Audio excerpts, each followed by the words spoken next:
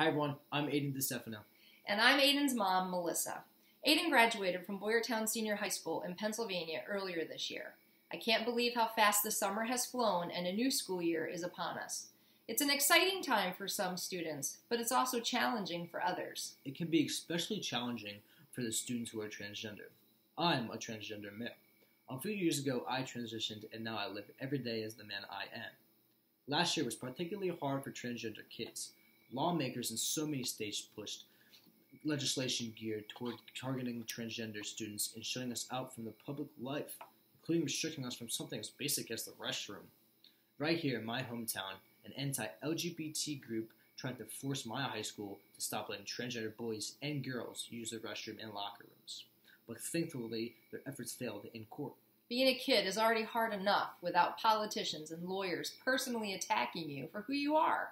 And it's terrible to see headline after headline about elected officials doing everything they can to discriminate against transgender people like my son. I want to send a message to trans students across the country that even when you are feeling anxious, nervous, or attacked, especially around back to school time, there are so many people out there who support you and are fighting for your equality and freedom from discrimination. I hope you never believe anyone who tells you that you don't belong.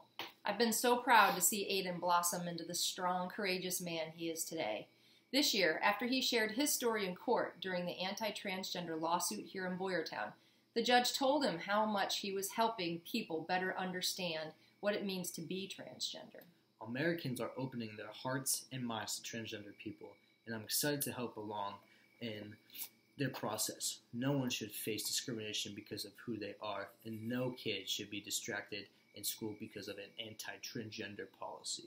We need to come together as a country to work to make #everyone welcome, including transgender people, and ensure that every student is able to study hard, do their best work, and succeed. As back to school season kicks off, I want every transgender student to stay strong and remember that thousands of people have their back, and I hope non-transgender people across the country are speaking out more than ever about treating everyone with respect and dignity no matter who they are. Thanks.